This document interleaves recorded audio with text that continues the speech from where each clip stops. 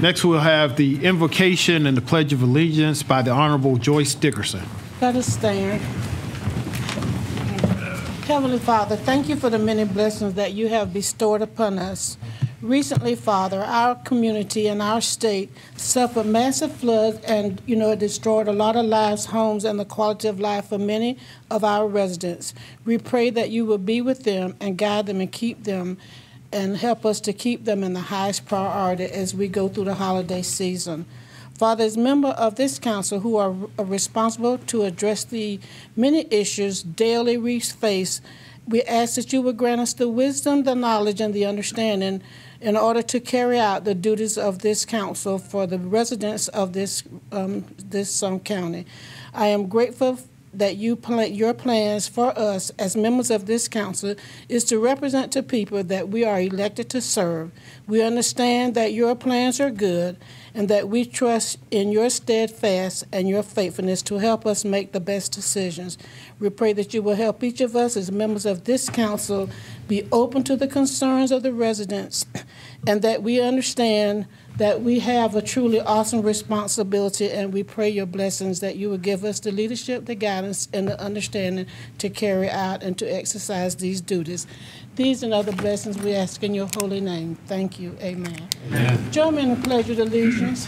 I pledge allegiance to the flag of the United States of America and to the republic for which it stands, one nation, under God, indivisible, with liberty and justice for all.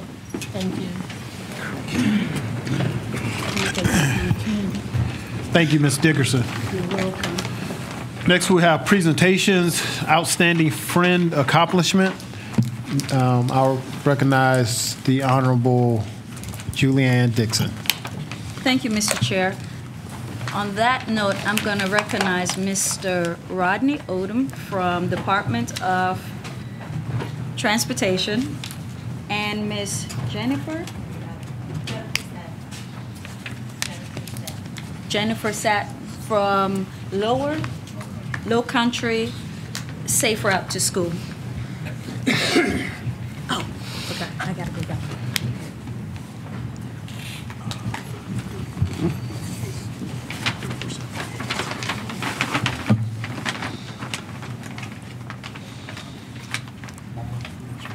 Dear Richland County Government, on behalf of South Carolina Safe Routes to School Resource Center and the Safe Routes to School program and supporters and all 400 partners throughout the state, we want to thank Ms. Councilwoman Dixon for being a friend of the South Carolina Safe Routes to School Resource Center.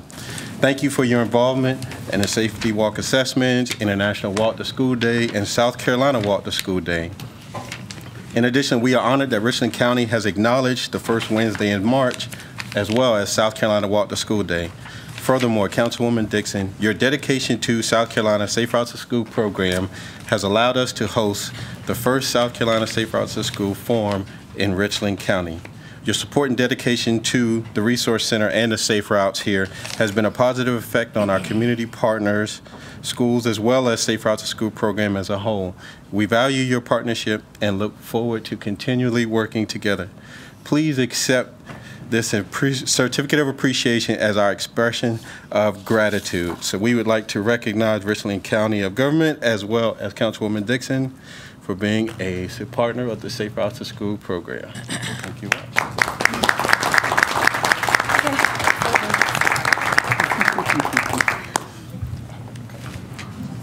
Yes, ma'am.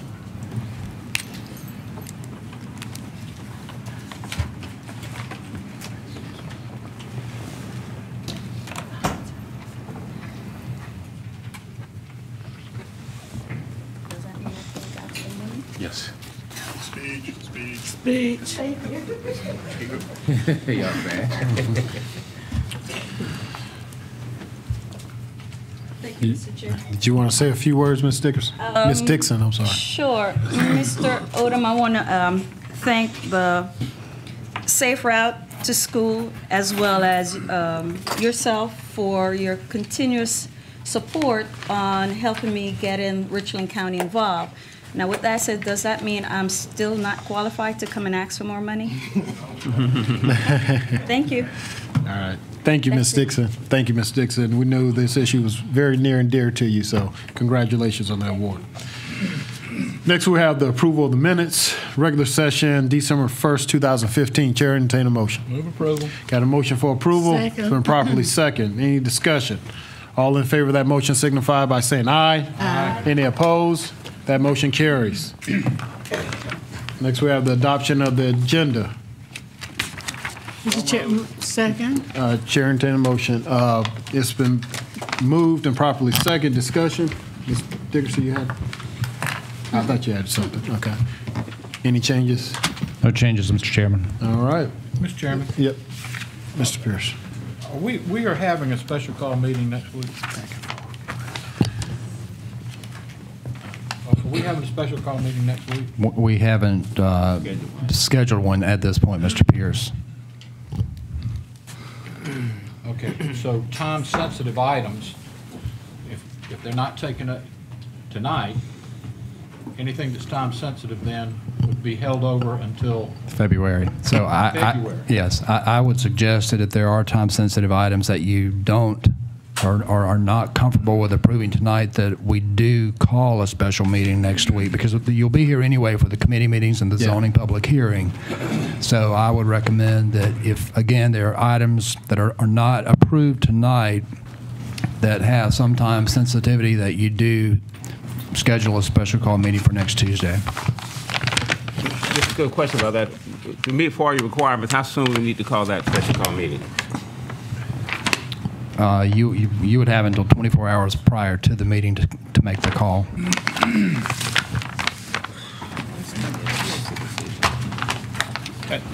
Mr. Chair. Okay. You still have the floor. I got you. I got you. Mr. Pierce, you still have the floor. I have you down, Ms. Dickerson. Okay, so at what point tonight are we going to determine that? We're going to go through and see? And yeah. If we run into an item, we will then... I think we put out an announcement. Yes, or you could wait until you complete the agenda before you adjourn again at that point. Fine. Yes. All right, thank you, Mr. Pierce. Ms. Dickerson. That's fine. You answered my question. Okay. The motion on the table, we'll still have discussion. The motion on the table is adoption of the agenda. Any more discussion? All in favor of that motion signify by saying aye. Aye. Any opposed? That motion carries. Next, we have the report of the attorney for executive session items, Mr. Smith. Mr. Chairman and members of council, there are several items that we have that qualify for executive session. 7A, which is water park contracts. Sheriff's Department, that's the purchase of property. That's a contractual matter. Transportation sales tax expenditures, that's the receipt of legal advice. Project RS, economic development, and under the chairman's report, item 11B, personnel matter. That completes my report, Mr. Chairman. Thank you, Mr. Smith. Next, we have citizens' input for items on the agenda not requiring a public hearing. No one signed up to speak. No one signed up to speak. That's closed. Next, we have the report of the county administrator. Some lady's pointing at you. I know that. I'm sorry I'm late, but I wanted to know, where do I sign? Do I need to sign in if I have an issue that I would like to be addressed? What is the issue? Items on the agenda, not required.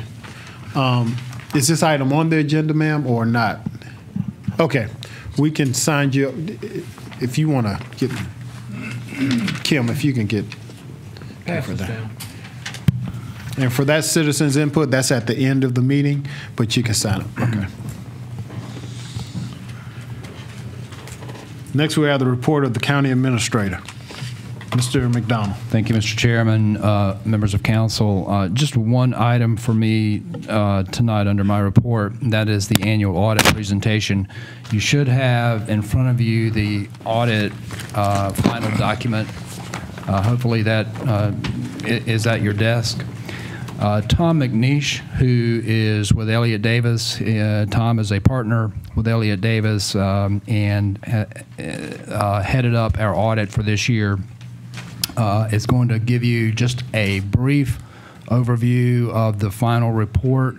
And as always, if there are questions that you would like to to go into further, or issues that you would want to discuss at further length, we can set up a follow-up work session like we've done in past years to have Mr. McNeish come back and again give a more in-depth review of the audit.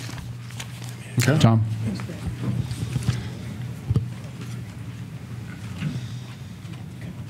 Thank you, Tony. Mr. Chairman, want to start off by, as always, thanking the... Could you just state your name and company again? Sure. Tom McNeish, Elliott Davis DeCosmo. Want to thank Finance for helping us get the work done. One thing a little bit different, very positive. I think I'm in front of you earlier than I have been in the past. That's been driven by the fact that the audit process got done a lot quicker. I think administration and finance set an internal goal of getting things wrapped up completely. That's signed, sealed, and delivered before Thanksgiving. They were able to do that. That's important for a number of reasons. Certainly the expediency and getting it in front of y'all as the governing body, but also it's indicative. It's indication to us that the processes and procedures throughout the year, the monthly closing process, that really enable your finance team to close at year-end quicker so that we can come in and audit the books. That's continually improving, and I think that's, again, indicated by the fact that we're talking about the audit before Christmas versus in January or February. So my assumption is that as the county, as an administration, y'all will continue to strive to maintain that and improve the procedures and shorten the audit period even further. That said, we did issue an unmodified opinion on the financial statements on the comprehensive annual financial report. And that is, as y'all know, to say that based on our audit testing, we were able to give a third-party opinion that the financial statements were fairly stated in accordance with all the applicable requirements. So that, as you know, is what you want to have. That's a clean opinion on the financial statements. That's important to the primary users of the statements, in addition to yourselves, your rating agencies, and your granting agencies. As a separate procedure, as a separate audit, because the county brings in significant dollars in terms of federal grants to meet program requirements in your mission as a local government. We are also required to perform what's called a single audit in accordance with the Single Audit Act. And what we're looking for there is to determine that there's been proper compliance with those federal regulations and those compliance requirements. That's going to be very important to your granting agencies, the ones that remit those dollars. They want to make sure that they're being spent in accordance with the respective program compliance requirements that are speculated or specified within the grant agreements and within the Office of Management and Budget circulars that provide the framework for those rules and regulations. So the good news there is we did not find any instances of material noncompliance that would result in a circumstance where we would not be able to provide an unmodified report. So that is something that going forward, there has to be vigilance to make sure that those compliance requirements are continued to be maintained. The alternative is potential oversight audit by a granting agency to where they'd come in and essentially perform their own procedures and then make a determination that they'd want federal expenditures refunded to them. So that's why those compliance requirements are important and why the results of the single audit are important. Lastly, as far as accounting policies and procedures and reporting requirements, as we've talked about in the past, there was a new pension standard that your finance team implemented.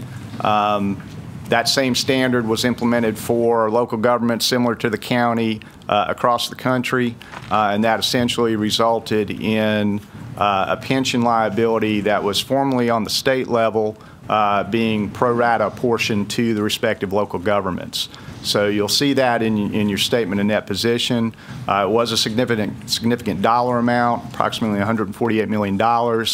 But again, that's based on the fact that this is a retirement plan that is not administered on the county level. It's administered by the state. So in order for that liability to be managed and to hopefully reduce in future years, it's up to the decisions that are made on the legislative level, also how the market cooperates in terms of the investments that fund that plan. So just wanted to call your attention to the fact that that standard was implemented, and that liability will be there going forward. It'll fluctuate, but all counties in South Carolina and again across the country, all government entities that are in a cost-sharing plan like the county is, are subject to that same liability. With that, I can take any questions that y'all might have on the audit process. And then I'm going to make a motion. Okay, just do a work session. Yeah. All right. Chair, entertain Mr. Pierce and Mr. Manning. Just one question tonight, and then I'm going to make a motion about a work session. But could you direct me to the fund balance? Yes, sir.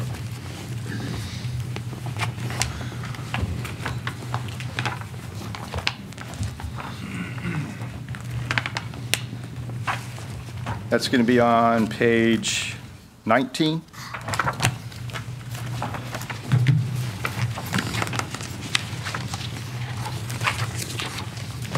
Could you share that number with me?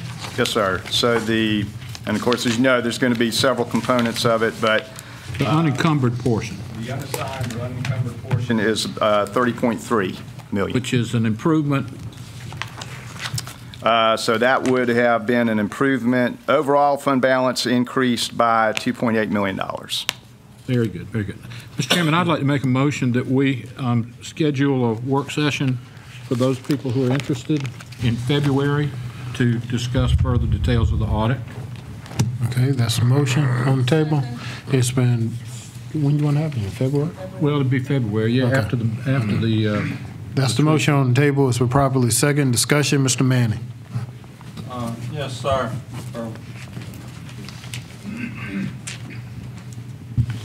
For a variety of reasons, that just seemed like foreign language. Are we in pretty good shape? Yes. Thank you, sir. All right. Any more discussion? All in favor of that motion signify by saying aye. Aye. Any opposed? That motion carries. Thank you. Mr. McDonald. That completes my report, Mr. Chairman. Thank you, Mr. McDonald. Next, we have the report of the Clerk of Council, Ms. McDaniel. Good evening, Mr. Chairman and members of council. First, I want to remind you about our board, commission, and committee appreciation drop-in. This is an item we talked about at the past council retreat to appreciate those that have served on behalf of Richland County. So that'll be on January 14th here at the administration building. We have provided invitations to those board members and our liaisons, so we would ask for full council participation. Also, we have... Mr. Malinowski. I'm sorry, it's from 5:30 to 7:30, and it is on the council calendar. The next item, we received a request from Benedict's College 29th Annual Black History Teleconference. They're asking for council's support and financial support this year. That ranges from $500 to $5,000 if council would choose to collectively give them something, or from your individual discretionary funds. And if How much are tickets? Do you know? $50. All right. So council's welcome to take action if they so choose. What's the committee recommendation? Mr. Jeter. I make a motion that the individual council members pay for tickets out of their discretion. We got a motion. It's been properly second. Discussion. All in favor of that motion? Oh, I'm sorry, Mr. Malinowski. There's no date out here. This will take place, I apologize, February 9th and 10th, sir. Okay, any more discussion? All in favor of that motion signify by saying aye. Aye. Any opposed? That motion carries. Next, we have, I'm sorry, Ms. McDaniels. That concludes your report, sir. Thank you, Ms. McDaniels. Next, we have the report of the chairman. I do have two items. One is the personnel that we'll take up in executive session. The other is the Charters of Freedom. Ms. Anchetta, do you want to speak to that? If you can just state your name and title. please. Good evening, Roxanne Anchetta, Assistant County Administrator. This item is back before you tonight with a recommendation for the monuments to be placed at 2020 Hampton Street out front. This was our original recommendation. The last time this was brought to council, you recommended that we look at Hamilton Owens, and Mr. Patterson, his staff, and county staff visited that site as well as the Decker site, and they again concluded that the site out front here best meets the goals of the monument. Chairman, I move for approval. Second. Got a motion for approval. It's been properly second. Discussion. All in favor of that motion signify by raising your hand.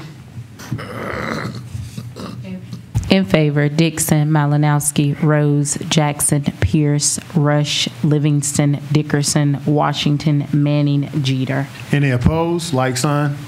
That motion carries. Thank you, Ms. Anchetta. That concludes my report. Next, we have open and closing of public hearing. Item 12A is Palmetto Health Jetta Bond Issuance. No one signed up to speak. That public hearing is open. No one signed up to speak. That public hearing is now closed. Item 12B, authorizing, I'm sorry. In terms of the executive session, do we have outside legal counsel? No, not that I'm aware of.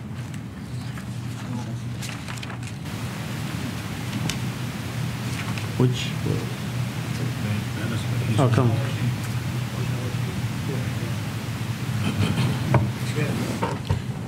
I wonder where he is here. Attorney should have told us.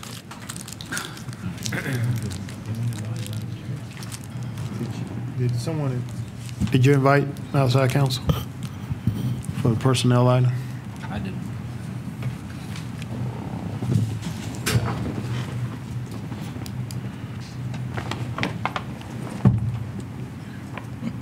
Mr. Washington. Mr. Chair, I contacted Mr. Bettis because of the personnel action we have on our agenda.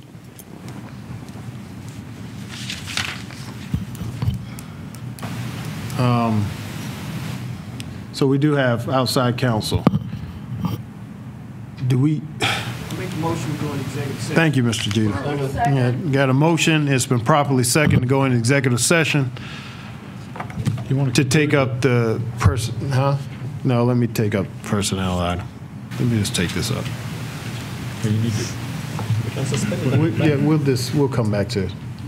Okay, we're in the middle of public hearing, so you need to close it. No, we can come back to it, though. Okay. Yeah. Just point of order, Mr. Smith. Although we're down the agenda, we're in public hearing. Can we just stop at this point to go into executive session? Can, Mr. Chairman. All right, thank you. There's a motion on the table. It's been properly seconded to go into executive session. For the purpose of? For the purpose of personnel item, and we do have outside counsel. All in favor of that motion signify by saying aye. Aye. Any opposed? That motion carries. We're in executive session.